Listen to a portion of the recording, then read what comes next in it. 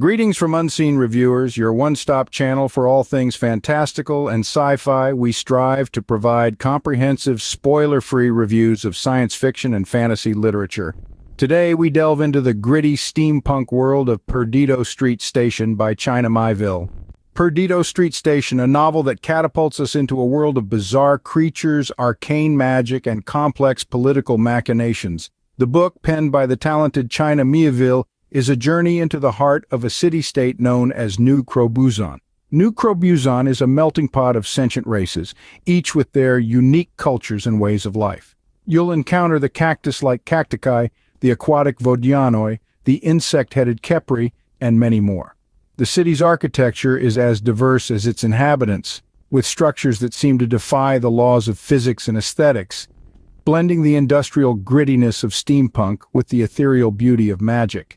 The city's political system is a labyrinth of power plays, corruption, and intrigue. It's a world where the power of the state, represented by the ominous militia, is ever present, and where the lines between right and wrong are often blurred. Yet amid the gray morality, the citizens of New Crobuzon strive for survival and maybe, just maybe, a better life. And then there's the magic.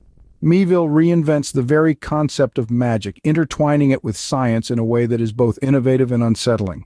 Thaumaturgy, the magic of this world, is a craft as intricate as any scientific discipline, a tool wielded by both the powerful and the desperate.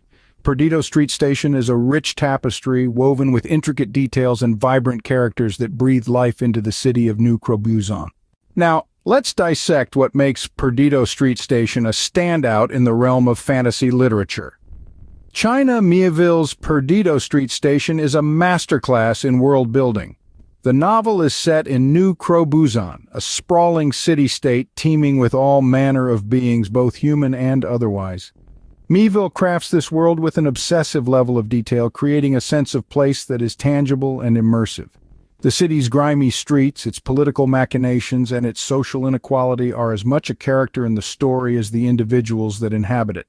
Speaking of characters, Miéville's cast is a motley crew of the fascinating and the grotesque.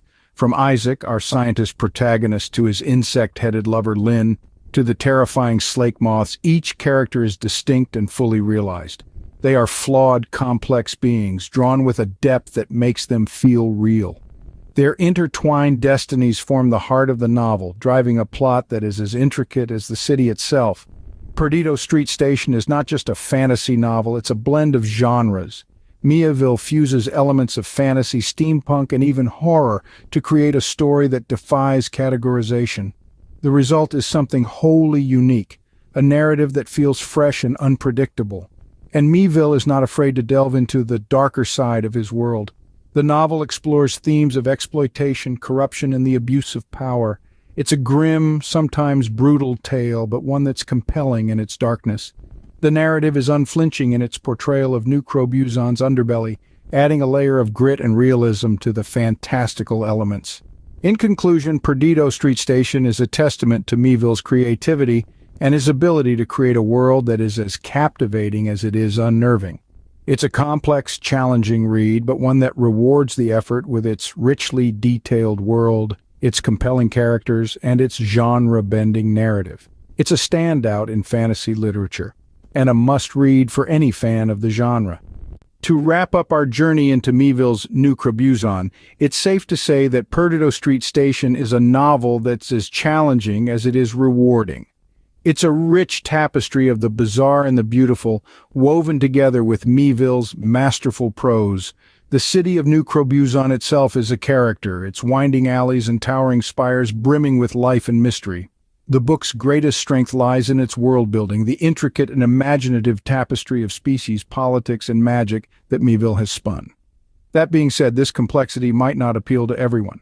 The plot can be dense, the language ornate, but for those willing to plunge into the depths of New Crobuzon, the rewards are immense.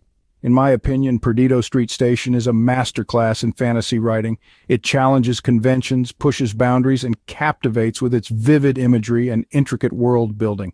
But don't just take my word for it.